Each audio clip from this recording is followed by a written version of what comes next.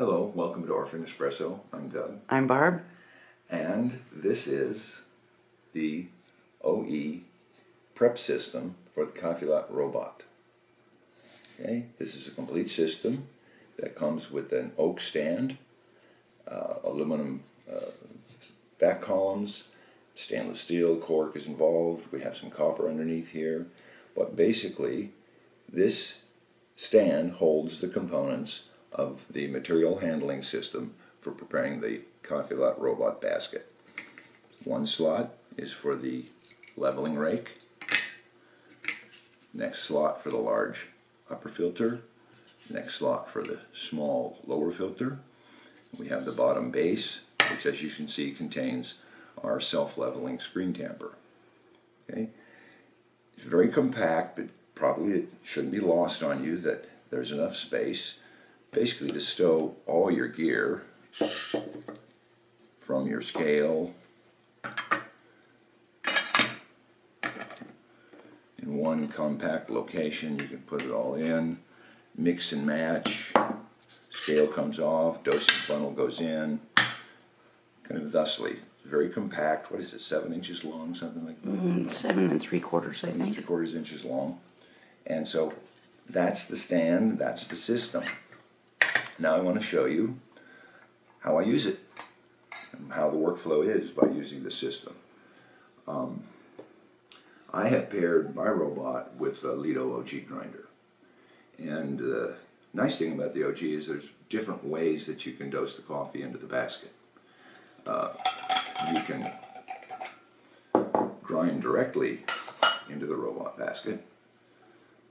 This works with a stainless steel jar and a plastic jar, but not a glass jar. Direct grind. You can use the dosing funnel, which specifically screws on. This is if you want to give some more material shaking and distribution and invert coffee in the basket. Or you can use the funnel directly as a pour from this jar or any other grinder that you use that has a dosing cup or however. But I'm going to demonstrate direct grinding into the portafilter basket just because I can. Okay?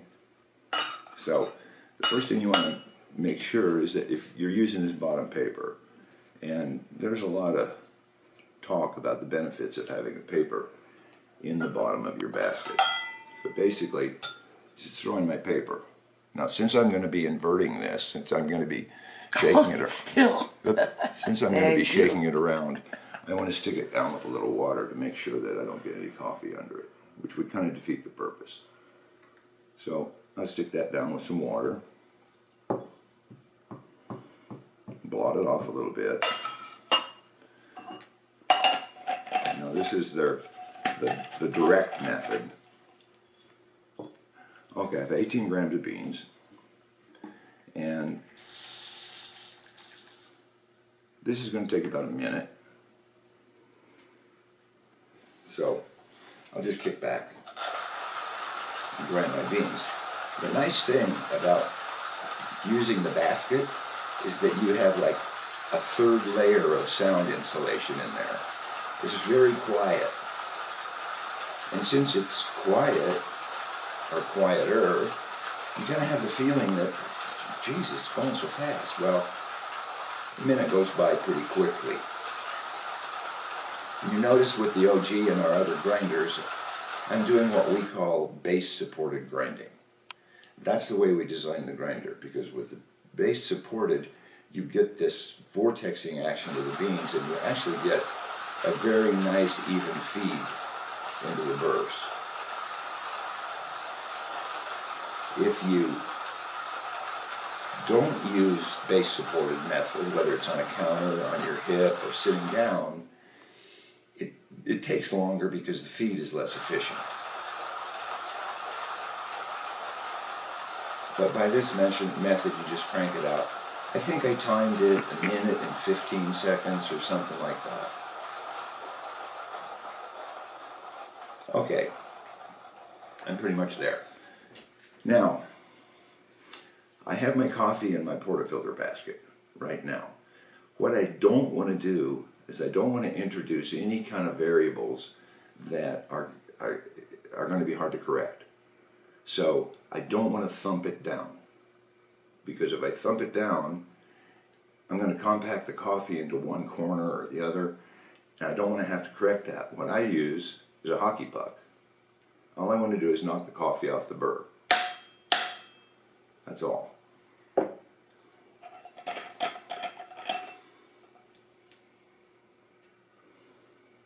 Okay. Nice and clean.